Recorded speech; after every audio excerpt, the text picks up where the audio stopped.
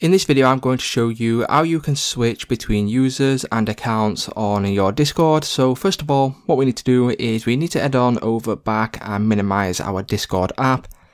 And then we will need to head over to a browser. Now I will use Google Chrome. And then what you want to do is head over to Discord and then log in to your account.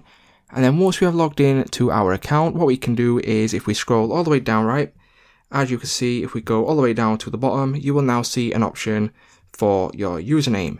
Now the critical thing in this, and what the most important thing that we need to do, is we need to click on our profile picture in the bottom left hand corner.